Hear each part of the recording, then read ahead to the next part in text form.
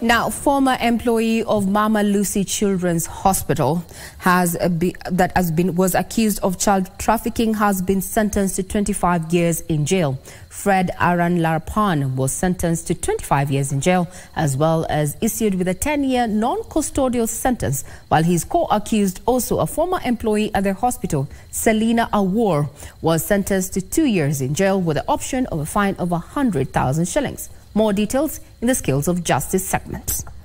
The offense of human trafficking is now an emerging trend and a transnational organized crime which has a grave impact on national security. Senior Principal Magistrate Esther Kimelo found Laparan guilty of 7 offences of child trafficking and neglect. The trial magistrate pointed out Laparan received 300,000 shillings for the sale of one of the 3 minors.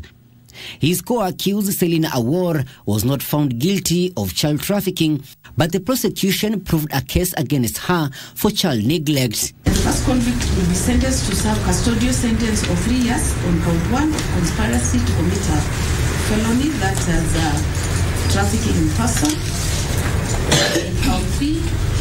In count 2, 3, and 4, the accused person will serve imprisonment of 30 years.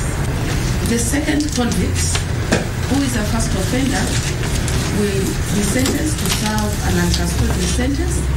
The court will exercise discretion and give him a penalty of 100,000 shillings into 2 years imprisonment on each of the charge of child neglect. Laparan's defense counsel, Dunstan Omari and Martina Swiga, say they will appeal the verdict. We shall be moving to the High Court to challenge sentence. 2, we shall also be moving to the High Court to challenge the finding of guilt,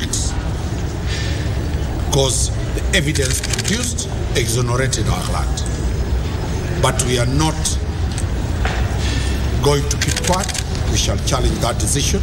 We shall see to it that justice is done. Elsewhere, 32 prosecution witnesses in a graft case facing former Treasury CS Henry Rotich and 8 others have not adduced their evidence despite taking oath. On Wednesday, 2 witnesses who appeared before Senior